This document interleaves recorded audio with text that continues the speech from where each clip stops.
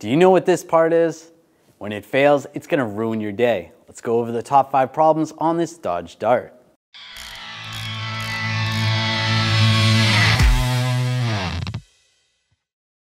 Starting from the bottom and working our way up, the first problem we're gonna talk about is the front CV shafts. The CV shaft is what's gonna connect the power from the transmission to the drive wheels. And you have rubber boots. Over time, that rubber breaks down and will crack. And that's gonna splatter grease all over on the inside of the wheel. Next, we're gonna talk about the ignition coils. When these fail, you're gonna have a drivability issue. The engine's gonna run rough. You may even have a check engine light that's flashing with a P0300 code.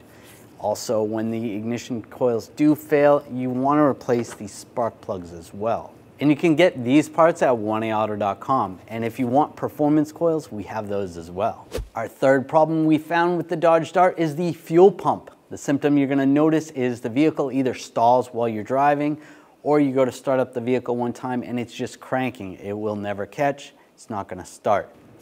Luckily for us, the fuel pump's actually under the back seat.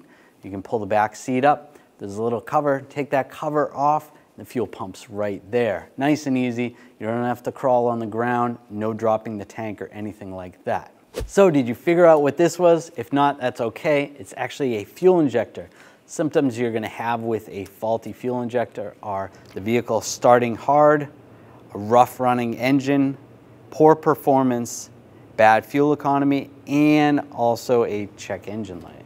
And the last problem we're going to talk about is the steering angle sensor. If you have a check engine light with a code U1504, there's something going on with the steering angle sensor in the computer.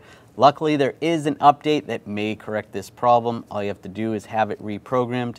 If that doesn't fix it, you're going to have to replace the steering angle sensor. That's located in the steering column. All right, so those are the top 5 problems that we found with this Dodge Dart. If you need parts for your vehicle, make sure you get those at 1aauto.com, and you can watch all those videos to help you with your installs. If you enjoyed the video, subscribe to our channel, ring the bell, turn on all notifications so you don't miss any of our videos.